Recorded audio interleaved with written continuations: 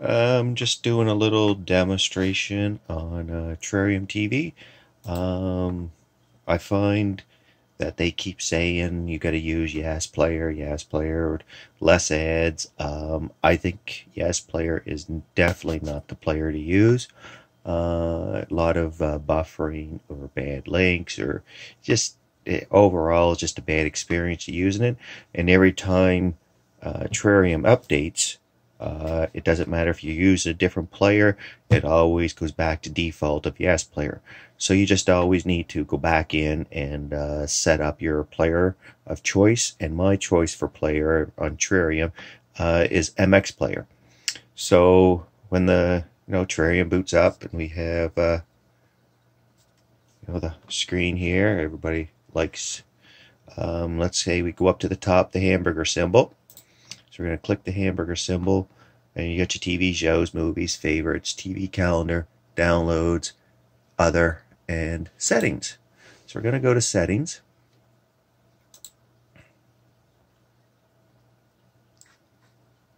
Maybe. It's thinking. There we go.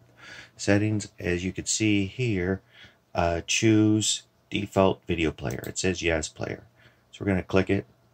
And you're going to choose the option MX Player. VLC works great as well, but for me, I always choose MX Player. And there, now we have MX Player. There's going to be some Terrarium updates where it doesn't give you the option to choose, but it will be an option when you go to play a show or a movie. Other things I change in here, let's say you don't like cam versions, all that stuff. So let's say filter out cam version links. If you go over there and check that mark off, now it's not going to look for cam versions. If the link is a cam, it won't show.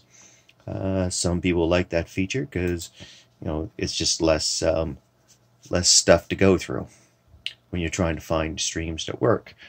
Choose default action, always ask. You set that up. There's other options in here. Resolve links immediately, yes. Auto resolve HD links only. You can check, it's check mark now. You can uncheck that if you wish. But oh, excuse me. Let's say we keep scrolling down.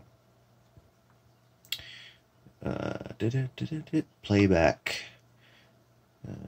TV, choose default navigation. TV shows, choose default show category. Me, trending is fine, but I always like to go with the recently updated. And that way, when you open up Terrarium, automatically you'll see the TV shows and the recently updated episodes that they just uploaded to the server that day. Choose default movie category. Most popular, I usually change mine over to the new HD releases. Only because I just want to watch HD movies. I don't want a movie popping up and you go, oh, that's a great one. You click it and it was just a cam version. So this way I just get to see the new release for HD. And I keep going down. Now there's a couple more things. Traditional Chinese, I always uncheck that, and simplified Chinese, I uncheck that as well. That's for subtitles. And then I keep going down, and I click auto backup before updating. So I check mark that, and you can choose a backup location right here, backup favorites. But if you do a backup on an update, and during the update it crashes and all your favorites and stuff is all gone, so with the backup you can actually, once you install a new version of Terrarium, then you can just go back to the backup folder and reinstall all your favorites and all your backup. It's actually a nice little feature. And that's it. So I'm going to go back out. Movies. HD releases. like I set it up for. And okay. And now when you go to play a movie or a TV show for the first time after setting up your player, you're going to get this message right here.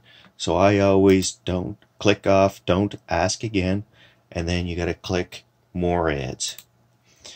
And actually I think it's less ads by using MX player instead of the Yes player. So there, just a little simple setup of your Terrarium TV, and you pretty much have to do that every time there's an update. Okay, thank you.